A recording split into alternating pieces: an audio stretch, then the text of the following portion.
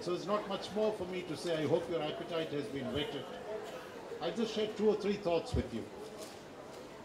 I sat up all of last night reading the book.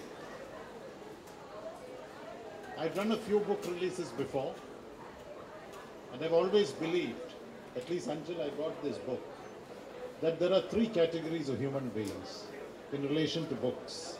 Those that write books, people like Tamad; those that read books, people like yourselves; and those that release books.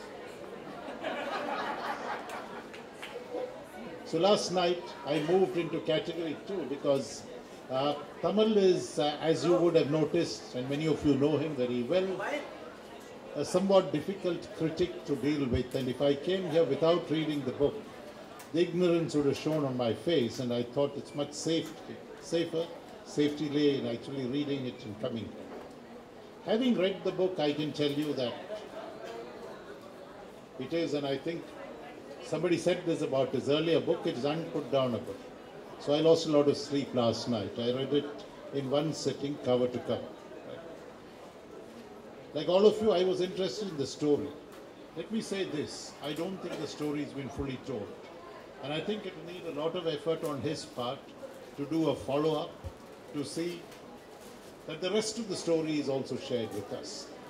This is in some sense the appetizer. This is a big story that is waiting to be played out. I think we're going to see a whole lot happen.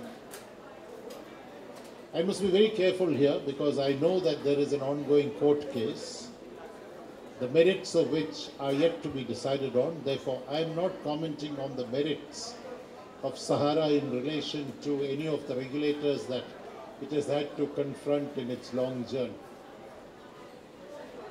Let me also make a personal statement, which is that it's close to 7 years since I vacated the regulatory position. My successor is on an extended tenure, so I am really part of ancient Indian regulatory history.